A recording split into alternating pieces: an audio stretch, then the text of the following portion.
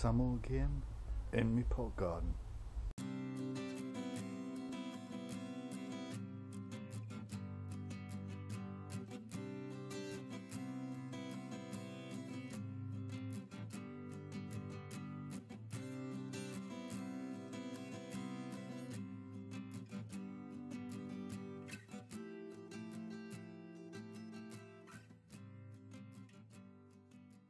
I'm going to start this video with a quick show of my courgettes. I sowed these back in around about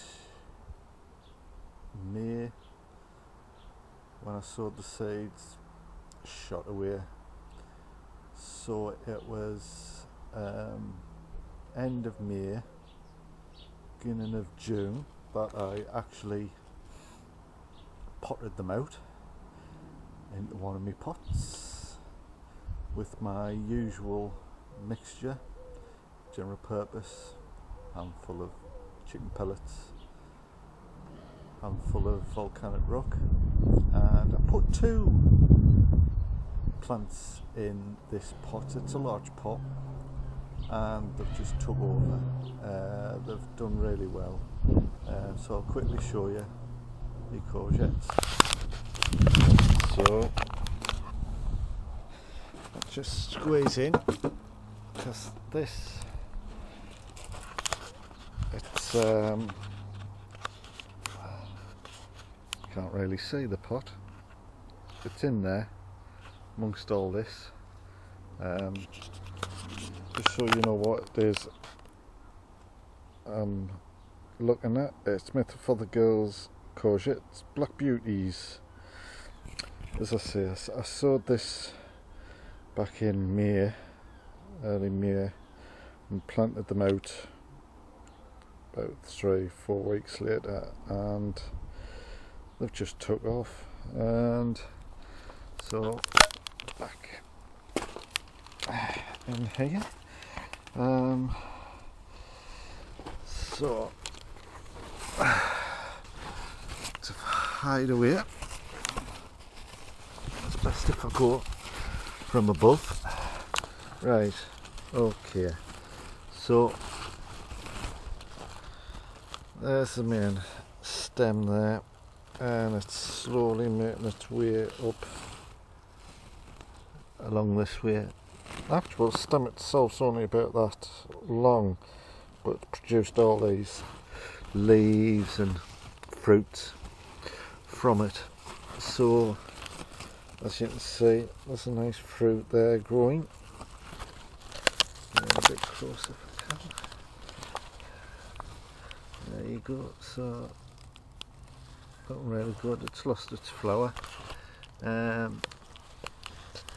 you can see, there's loads more male and female flowers to come later on, but there's so that one's just waiting to bulk up a bit, and that one is on its way. Generally, when the flower's gone, like that one has there, it's just rotting away.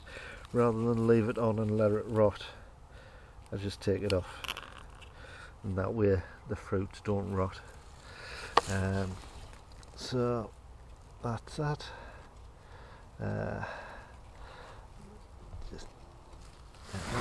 So that's one plant, and the other one is this one here. Again, it's hard to say this. There you go. So there's the main stem. Travels between my 2 fingers there. All these flowers come off. As I say, that is a male. It's just the stem and flower, and that's a female with flower there, and it's got a stem back there, but this bit here, it's thicker, and that's the ovary, and that's your courgette, or will be. and to show you how well they're doing, we're going to come down to this level. So some I've not had much luck with. As I say, why I take the flowers off is because this sort of thing happens, that the ends rot. That bit at the bottom there looks okay. I mean, this might be alright, but it's rotten a bit, so that's a bit of one. But that's filling out nicely, and then you got this beauty, which is absolutely massive. There you go. He's right there. So I'm going to have to take him off and maybe give him away, because I've already got one just from yesterday. So this is what it says on the packet. It is absolutely prolific produce, because it's got that one, there's that one there, and then here you got loads more that they're on the way. So that's me black beauty courgette. The melon that I sowed, that's the one I've put in here, and it really hasn't done much. It's hasn't totally died off, but hasn't really grown much, so it's not happy about that. I had another one there, and that one did, I think it just rotted. We've had a bit of rain lately, and I think it caused it to just rot. So if it wasn't for these courgettes, they might have been alright, but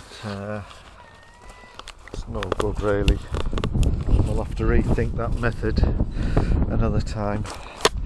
I did sow 4 seeds, and I decided to with the other 2 that I had in the house, I decided to grow the other 2 inside, and when I saw that it wasn't doing very well, the ones that I potted out, I decided to put these in individual pots, and that's one, and that's the other, and these look much healthier. So I had a little nibble of that one, but I think that was not recent, that's from a little while back. But you can see it's producing new leaves, so they're happier in these pots, but of course they're getting more sun. So next year I think what I'll do is well, instead of the courgettes, or as well but in separate pots, I'll do these melons again. So they're me organ melons, doing a bit better. So it's getting a bit late on in the season. I might be too late to get really anything off these, but I'll give it a go. See what happens. If not, I'll try them again next year a bit sooner. But that's what it's all about. Trying. If it doesn't work one year, try it again. And sometimes the next year you get totally different, either success or failure. But you just got to keep on going. There, right. So the question is, and I haven't found for me an adequate answer yet on the internet, is that how do you know when Brussels sprouts are ready? Because these are coming along great guns, and I mean that one, where are we? There you go. That one is about a knuckle, so that's about 2.5 inches long. 1.5 to 2 inches long. Sturdy, fails quite a solid thing there. So is that ready? Or should I leave it a bit longer? Because I don't want them to go woody or what have you. So if anyone knows how you can tell when a Brussels sprout's ready, then please let me know. I'd be very grateful. But this thing is doing really well,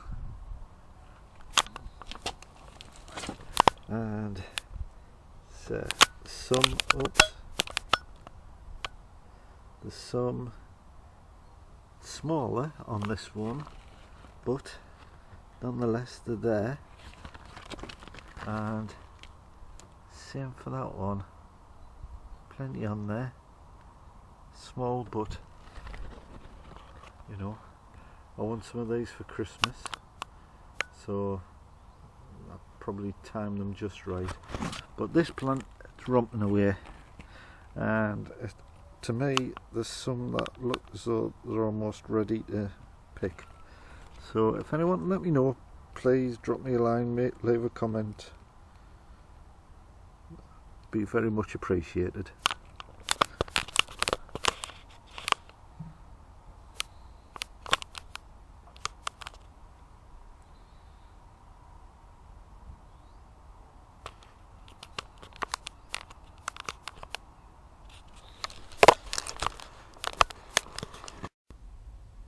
Hope you like that short clip. Please subscribe, leave comments, ask questions, whatever, but hope to hear from you. Till the next time, see ya.